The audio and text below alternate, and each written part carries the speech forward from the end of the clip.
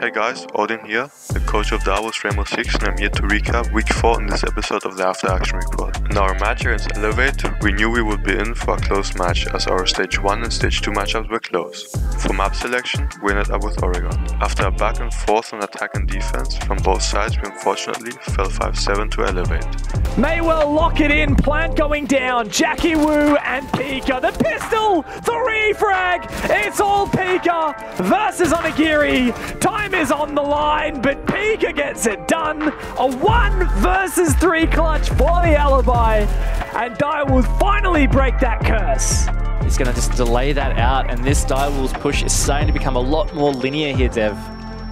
26 seconds, that's a nice shot for Pika. Nerix goes down, Onigiri doesn't have a lot of options here as Napew is swung upon Pika once again, but he goes down. 2 players left for Elevate. Could this be the first attack win on Laundry as Onigiri steps up, traded BG Man with the shotgun as DWWs, they have the info, but BG Man has the clutch potential.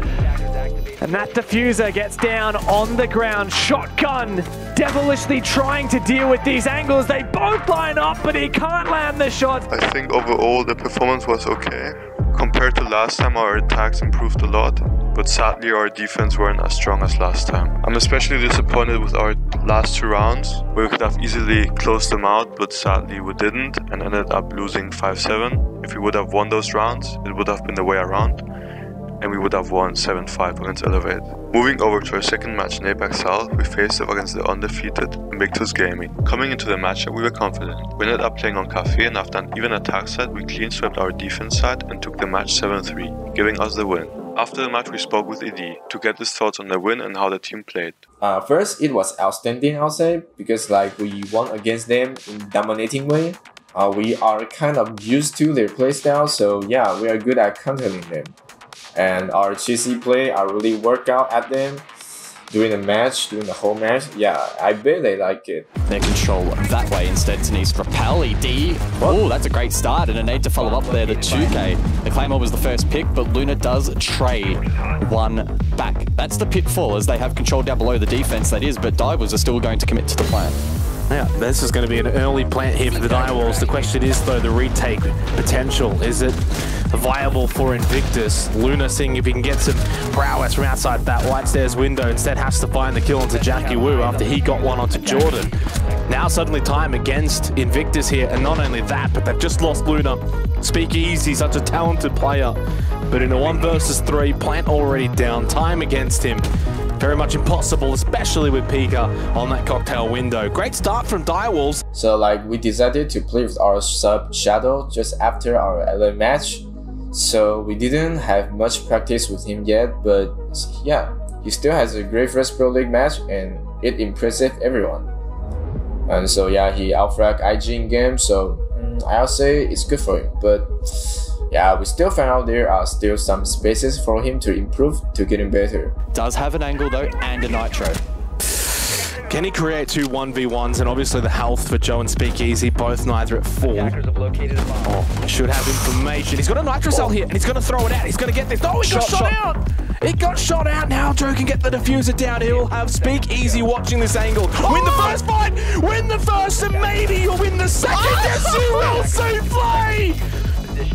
Cooks them up, puts them into the pan, makes a souffle out of IG. The DWWs, they go from Cubs to Wolves in this one. We continue our APAC South run against Wildcat on the 7th of October. So be sure to tune in over on twitch.tv/Rainbow6 and show the Wolfpack some support. Moving on to the Taiwan League, we ended up with Coastline for our second outing against Velocity 9. And the result this time was much closer than our previous matchup in week 2. After gaining match point multiple times throughout the match, Velocity 9 forced overtime, where we were able to take the win 8-7. 配上队友的继续标点，苏爆雷能不能够发挥奇效，打得漂亮，能够炸死选手，2个角度要顾，但是他也不敢踩得太出去，至少在安全范围内的话，持续闪身爆头先行带走了轩，在最后40秒把局面拉成了一个2v2的。皮卡知道对方也是要直接硬打蓝霸，所以他的位置其实是过来帮忙。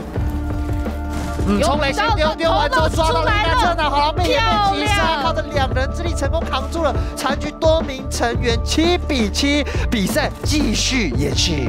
道具在资源交换。ED 持续的徘徊，但对方鸣叫，对方兄弟还是。So we took them into a really frag-heavy map, Coastland, and they are a really talented and frag-heavy team. Some rounds they basically just out-fragged us, and then some other rounds we basically just threw because they managed to clutch like a 1v3 for example. Some rounds we played really well, having some nice executes or roam clear, but then some other rounds we made some crucial mistakes that costed us the rounds, so I would say that our performance was alright. Moving into our last matchup against Team Shepherd, we hit the ground running on Chalet and took the match with a swift 7-3. I think our performance was great, the team had some fun on our favorite map, and we took the full 3 points. We are feeling really good, we are confident that we will take down Wildcat in our next Apex South match, and then for the Taiwan League we are really confident that we will go flawless the whole week. That rounds out our week in the Taiwan League. We are back into the action against King in the North and Ordinary Xeon on the 9th and 10th of October over on twitch.tv/Rainbow6.